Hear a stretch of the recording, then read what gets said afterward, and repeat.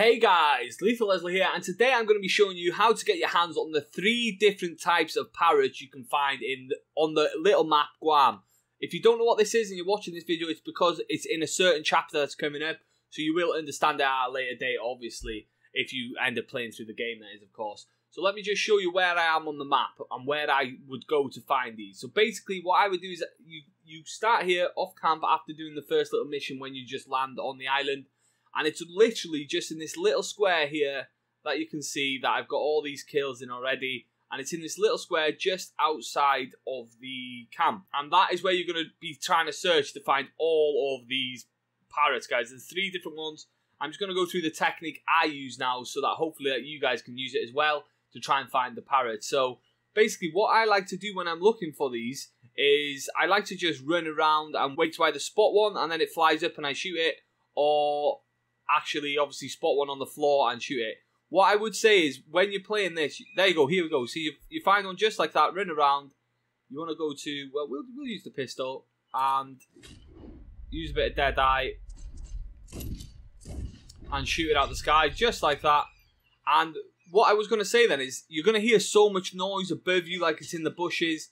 Don't waste any time looking in the bushes because it is not in the bushes. I'll promise you that.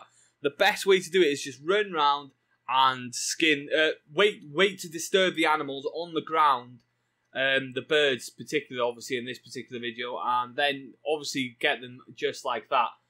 That is the only good way of going about it, in my opinion. It's the only successful way I've found. So you just keep running around, try and get a bit of distance from where you've just been, so hopefully more can spawn. Keep running around again and again and again, and in the end you will find the parrots popping out. So let me just show you the parrot real quick before we end the video, just so you know what you're looking for.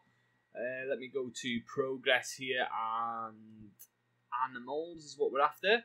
And you can see there are 3 different types of parrots. So when you spot them, you need to obviously study them, you need to pluck them, kill them, and that will get you the 100%.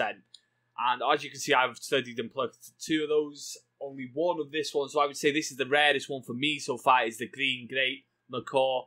And then you have the scarlet macaw, which seems to be super common. As you can see, I've killed and only plucked 5 of them. But that is the area and the way of getting the parrots. Don't leave with just 1 of them if you're trying to get every animal like I am.